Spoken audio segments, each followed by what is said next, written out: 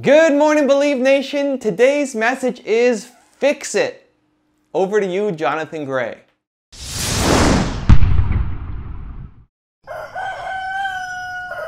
I wake up every morning. Espresso keep me going.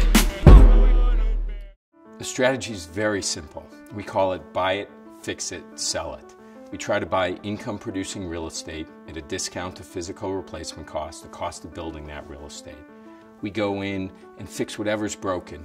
And then once we complete whatever that mission is, we sell the asset to the right long-term owner. If you look at our track record over a long period of time, we've invested in real estate assets, office buildings, shopping centers, hotels, and yet we've generated solid returns in good and bad times. In every one of our investments, we focus on the fix it.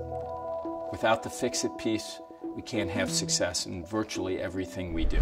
I think in general, entrepreneurs, we fix things. We either build a business around fixing something for ourselves and then sharing that with the world, or we're fixing something for somebody else. But at the core of every entrepreneurial venture is somebody who is fixing something for somebody else. We're the builders, we're the creators, entrepreneurs are the people who are the problem solvers, and if you want to make more money, if you want to have more success, then you want to start adding value to other people's lives, and that comes from fixing problems that they have.